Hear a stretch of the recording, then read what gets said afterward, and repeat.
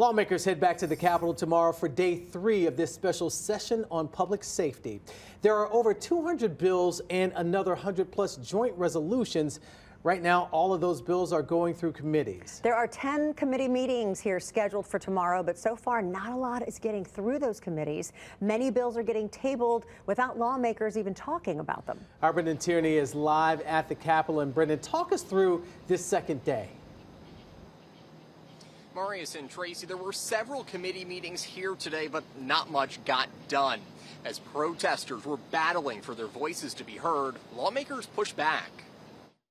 Mr. Chairman, I move we lay on the table the bill scheduled for today's calendar. That is a proper motion. Is there a second? Second. There is a second on that. Those in favor of the motion say aye. Aye. Opposed, like sign. Motion passes. In less than 40 seconds, a Senate committee scheduled to debate a bill on mental health and public safety decided to table every item on the agenda and dismiss its members. Mr. Chairman, move adjournment subject to the call of the chair. All those in favor of adjourning, subject to the call of the chair, say aye. Aye. Those opposed, say no. Ayes have it.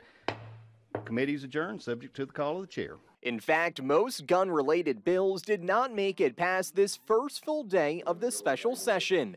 Republicans blocked more than 50 bills without any debate during one meeting, giving this explanation. Well, we didn't have time to really look into every one of these bills. They were very complicated. In other committees, members of the public battled over the new rules. I still see some signs. 2 people were thrown out of the room for holding signs that said one kid is greater than all the guns. Later in the meeting, the remaining crowd clapped when a bill allowing guns in schools was voted down. Are we going to quiet down and listen, or are we going to sit there and clap? All right, troopers, let's go ahead and clear the room. Kicking out everyone, including Covenant school parents. It would interrupt student learning, drive teachers out of the classroom, and put our schools in more danger, not less. After that incident, people started getting creative, keeping signs in their laps and only holding them up during short recesses for members to get legal advice, making sure their voices are heard, even if they say a piece of paper is now more regulated than a gun. 3 bills did pass out of the Senate Judiciary Committee today, including one on safer gun storage, one that will have the TBI get faster notifications of crimes, and another one that will implement new human trafficking laws. Those will all be heard by the full Senate tomorrow afternoon.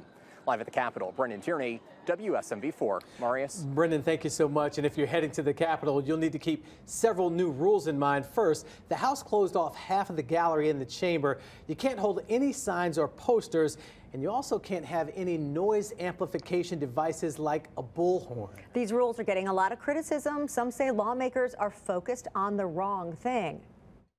And it just seems like we have everything in place to do something, and we refuse to do something.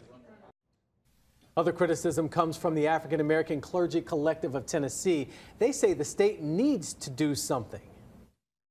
It is time for our state to address gun violence as a public health issue, that we may be able to collect the type of data and research and funding and assistance that is necessary